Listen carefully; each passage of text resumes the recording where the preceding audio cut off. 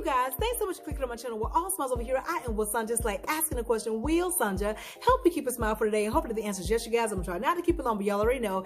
If it gets good, I'm gonna keep on talking. Don't forget to like, comment, and subscribe. To go to next today is grow, grow, grow. But before I get to running my mouth, let's go and do what? Shake up this manifestation jar, and then we're gonna talk about it. Okay? Let's see. And I pulled out 2 or 3, and the first one says what? New car. Congratulations. And the next one says what? Aligned friends. We'll take that all day long. And last but not least is what? New friends. We'll take that as well. Listen, grow, grow, grow. Why? Because when you grow, you begin to what? Expand. And what does expand mean? It means to what? Enlarge. Which means what? God says what? That he will indeed enlarge our territory. The thing is, whenever we put in a request to receive from God concerning the manifestation, we are not growing in the areas that we need to grow in order to receive the new on the next level. And what we end up doing, because we haven't received the manifestation, because it's taking so long, we begin to put all the blame or the reasoning of why we don't have it on God. And God is saying, no. I'm here and ready to give this thing to you. You're just not ready to receive. You're like, God, I'm ready to receive. I'm ready to receive. God's like, no. And it's because you're not growing from the situation, learning experience, trial, tribulation, hardships that you're in. What you're doing, you're sitting there, you're pouting, you're complaining, you ain't doing nothing. You ain't showing that you're faithful over the few. You know, God said, if you're faithful over the few that you have, he'll make you ruler over many, which is the exact same thing as what? Enlarging your territory. How can you be faithful over a few? First and foremost, you got to be able to be in a state of gratitude. Be thankful for what you have. Maybe you desire a bigger home because you got about 4 or 5 kids, and where you are right now is a 2-bedroom or a 3-bedroom. You saying, God, I need at least a 5 or a 6-bedroom. But here's the thing, physical wise, you ain't taking care of what you have. You're not being faithful over that few. You're not cleaning the house, your tub looking like ring around the roses. Ashes, ashes, we all fall down. It looks like that. And God is saying, you haven't learned how to take care of what you have right now.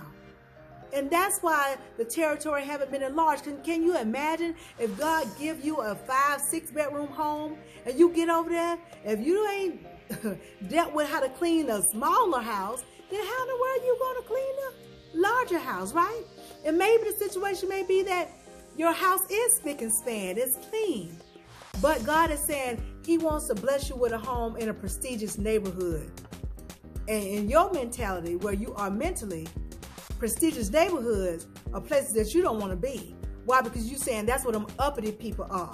And the only reason why you calling them uppity people is because, truth be told, you're intimidated by them. And the reason why you're intimidated by the people who live in prestigious neighborhoods is because you don't see yourself as one of them.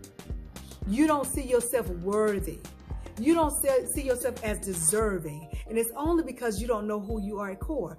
God is saying, I want to show you how great you are, how good you are, how worthy you are, how deserving you are. But you got to get there mentally. And God is saying, where I'm placing you is going to be in this neighborhood. So get your act together in your mentality.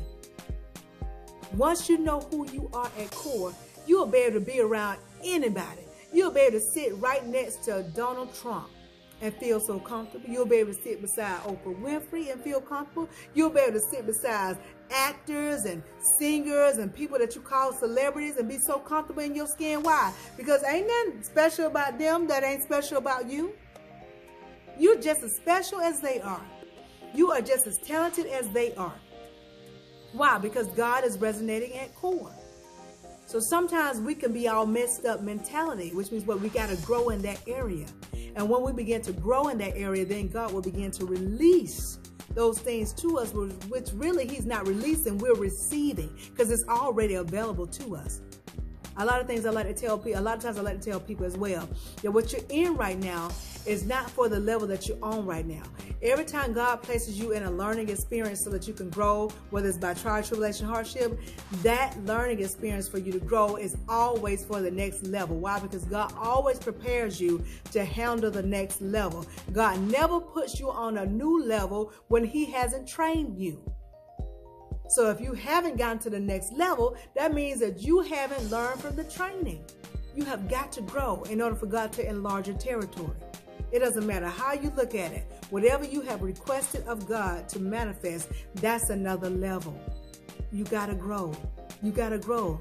And you got to ask God, God, what's next? What other lessons do I need to learn and grow in so that I can go ahead and receive it? Because God is not going to give you something you can't handle. He's not going to do it. He's not going to do it. And you know what the sad thing is? When God is saying, hey, listen, you're not going to be able to receive this until you grow. When we get tired of waiting, really we wait on ourselves to grow to get it. And what we say we wait on God. You ain't on God, you wait on yourself. What we end up doing when we get tired of waiting, we'll save up our coin, go take out a loan, borrowing, right? And we'll say, I'm going to get it my way. I'm going to do it myself. And you'll go out and get the funds for it and go and purchase what you want. And what it may be the car that you want, but it may not have been the method that God wants you to get it. And what you end up finding out is that how you got it is a way that's going to cause you sorrow. It's going to cause you a lot of headache. Now, God may allow you to keep it, but let me tell you something. Ain't nothing like getting on a video game. My son plays video games, y'all. And if I go in there and want to play Call of Duty, and he hadn't trained me how to work that thing, and how this work, and how this operate, what buttons I need to press, if I get in there and get on his gaming system, by the time I'm done, I have a headache. I feel like I need to go to sleep. Why? Because I wasn't trained properly. Will I be able to play on it? Yeah. But it'll leave me some serious dizzy. It was a game my husband and his brothers and stuff used to play called Quake. I had never played Quake before. I don't know if y'all know about Quake. But y'all, my husband said, hey, babe, you want to play with us? I said, oh, sure, this will be fun. This will be fun, but ain't nobody train me. Didn't nobody train me. Didn't nobody tell me what I was supposed to do. They didn't tell me how I was supposed to move things around. And they most certainly didn't tell you that you can possibly fall out, pass out, and get dizzy, get a headache. Because you're like, you know, if you don't know how to maneuver in the game, by the time you're done, you got a migraine. And that's exactly what happened to me because I didn't have my training. And I wasn't ready for it. I wasn't ready. She wasn't ready. Wasn't.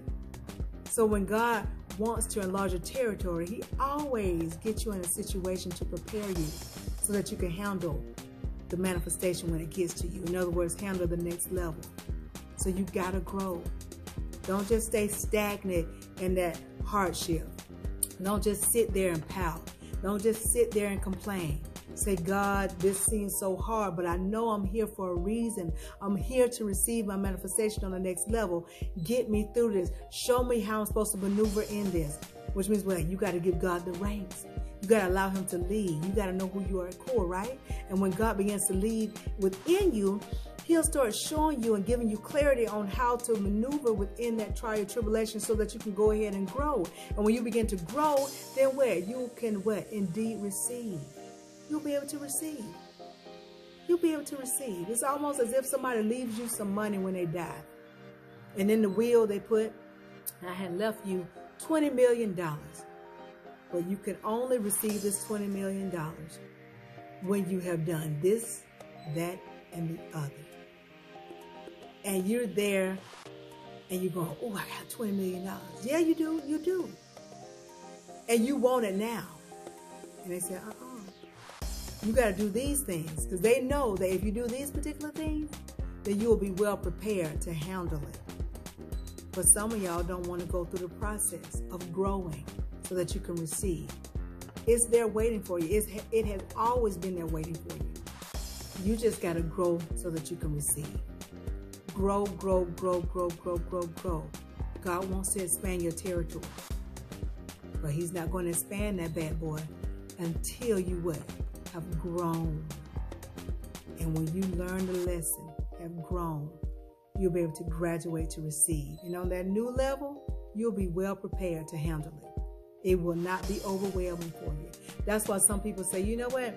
Oh, they in sorrow. That's what God say. He won't give you anything that adds sorrow, which means, well, he's not going to put you in a position to where you haven't been properly trained.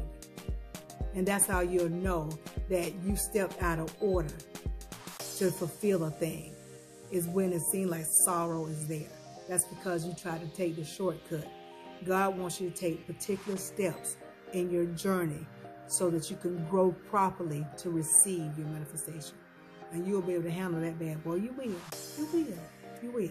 I hope y'all got this thing, but if you didn't, rewind and watch again. But in the meantime, in between time, if you take just a little bit of what I'm telling you and apply to your life to the best of your ability, you won't ever have to mask a smile. Why? Because your smiles will always be genuine. I'll talk to y'all soon. Be blessed, stay blessed, be blessed, stay blessed. Be blessed, stay blessed. Y'all know what's coming next. Ciao.